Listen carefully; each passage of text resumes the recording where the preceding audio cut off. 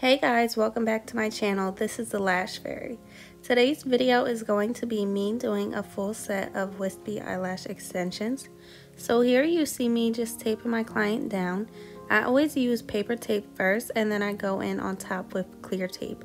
The reason for this is I believe that when you get the lashes stuck to the tape, it's easier to remove off of the clear tape rather than the paper tape. So there's two different ways you could tape. You could either tape like this with the client's eyes shut. This is a little bit easier for people that tend to flinch a lot or blink a lot, or people that are new at eyelash extensions. Or you could have your client look all the way back at you and tape that way.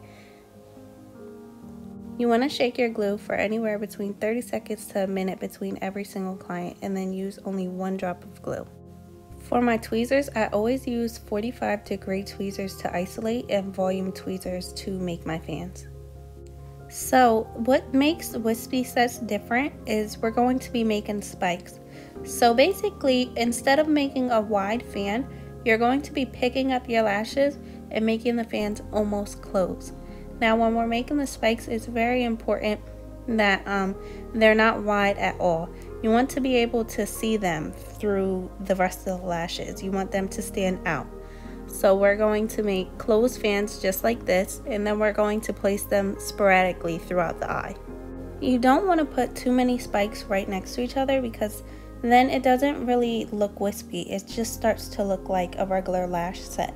So you don't want to put too many, and you don't want them to be too close together. You're going to always make sure your spikes are a 2 to 3 length jump. So meaning if you're doing 12s as your base, you want it to be at least a 14 or a 15, and so on. So basically the way you can tell what size you want your spikes is you're going to ask your client what the longest length they want. Say they say 17 and they want a cat eye, I would make my spikes 17, 16, and 15. I always like to do at least 3 lengths on my lash sets. And then I would make a regular cat eye with my wide fans 2 to 3 lengths shorter. I would fill it in, as you'll see as we continue on.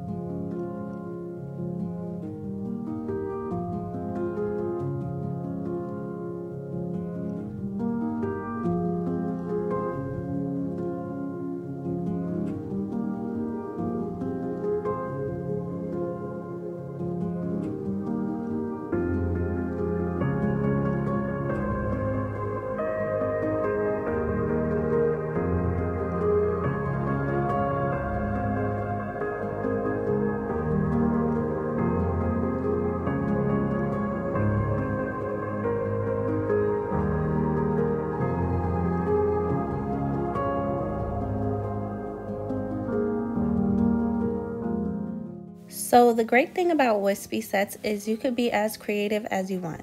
So I believe I did mostly 17s on her, and then I began putting 16 spikes closer to the inner corner, and then I filled in with 12s and 13 for my base. So your base are going to be your wide fans and your normal fans, and then your spikes are going to be your closed fans. So remember, with your spikes, you're not putting too many, and with your base, your wide fans, you're going to try to fill it up and fill in the gaps and make it look full.